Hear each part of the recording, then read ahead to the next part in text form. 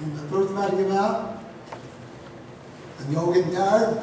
And, but anyway, he got to that place. Folks, no one ever gets to a place where you look around and say, why did they fail? And forget to realize that you can fail too. Amen. Hallelujah. Amen. Amen. Pretty sure you're talking about somebody been pastoring this church 41 years. You stand up there telling me that you have that kind of trials in life. Brother, I'm telling you, the devil's on your trail. He's going to hammer you. He's going to hound you in one way or the other. He's going to try to get you to say the wrong thing at the wrong time. He's going to do something to try to mess you up. If he don't, he's already got you. Oh, hallelujah. Amen. I heard one or two. Don't ever come to that point in life where you think I'm the only Christian God's got. I go to the only church there is. Well, I got more than everybody else. Honey, you've got exactly what God gave you. If God gave it to you, be proud of it and thank God for it and keep working to get more. But don't ever think you've got more than anybody. I've seen Christians, I thought they had way more than I had. Oh, if I could just do that. But I've seen these Christians fall. I've seen them have to repent. I've seen them have to come out, and that's what happened to David.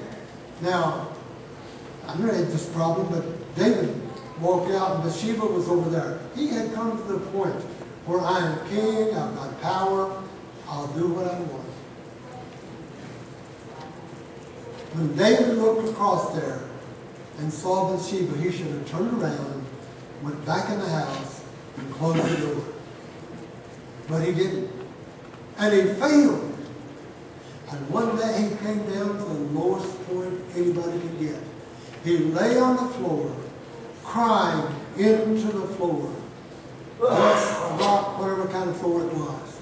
Weeping, praying, agonizing with God because that little baby was dying.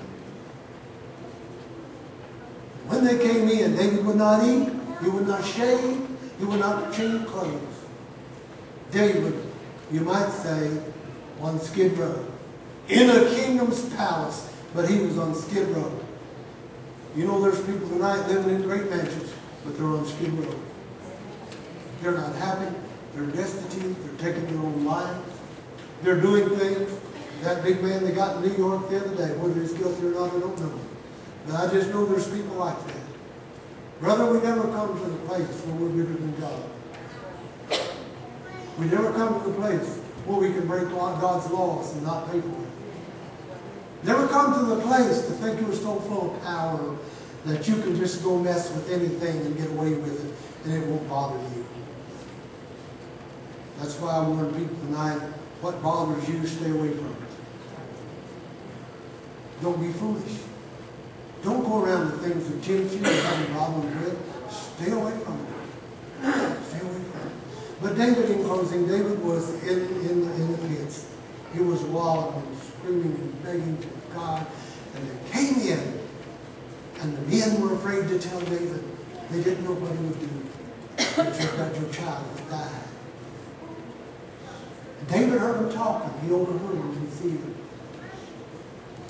And he said, the baby's dead. In other words, when the Bible said, just while we talk today, he said, the baby's dead, isn't it? And they told him yes. They gave him the news.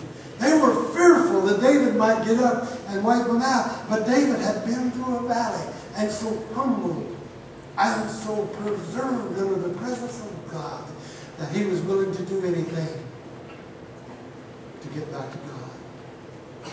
And he went and prayed to the Lord, return unto me the joy of thy salvation. I've lost the joy of mine. I've lost my joy. Lord, turn me, only joy I can have now is going to come from you. Only pleasure I'm going to have is going to come from you. Return unto me the joy of thy salvation. He rose up, he shaved, cleaned himself up, and he ate. You know why? Because David had been reserved.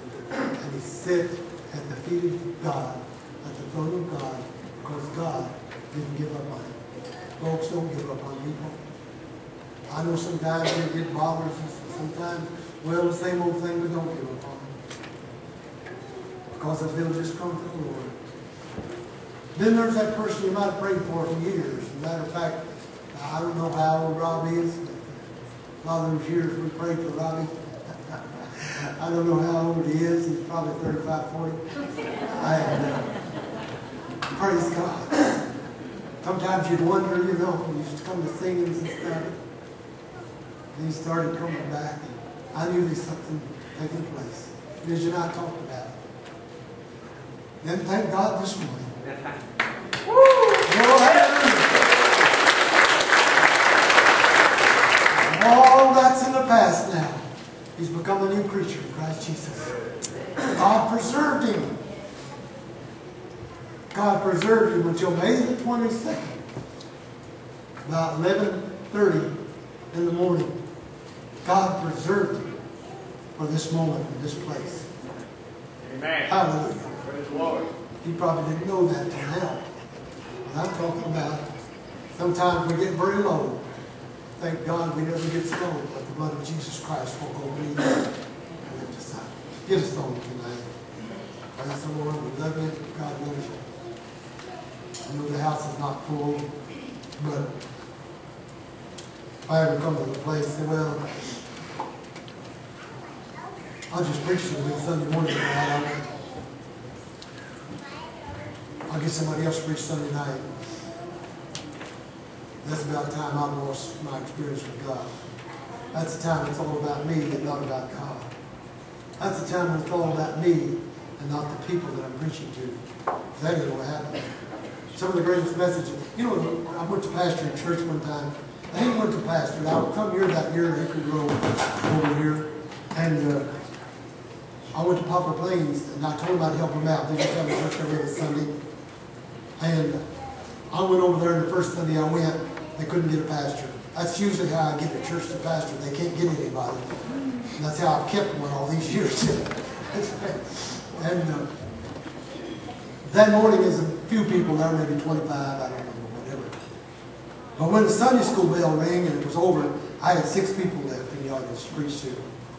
And Evelyn Emmons, she was here and singing. She's 90-some years old. No relation to me. She married an Emmons, but no relation. She got up to introduce me, and she felt so bad. I know she was married, and she started apologizing. I got up and I said, "Sister, don't worry about that." I think I said, if I remember, maybe not exactly right. I said, some of the greatest messages Jesus ever preached. He preached to 1 and 2 and 3 people. And that's the greatest one he ever preached. Is when he looked at Nicodemus and said, "You must be born again." Hallelujah. This gospel is good for everybody. When I left there, the year was up, and that's when I came to Hickory Road in that year. When I left there was 35, 40, maybe people staying for church. See, if I walked out that day and said, "Honey, let's don't go back over. I'm not going to that place." I remember these people who were so good. Tammy was sick, and she had hepatitis, and she couldn't get out. And there's an older elder lady in the church. She would make her a toy and send it to her every Sunday. See, that was a year's experience in my life. Didn't look like it was going to be anything. But thank God, I wouldn't take nothing in the world for him. Hallelujah. Praise the Lord. God bless y'all. Stand and sing tonight. I feel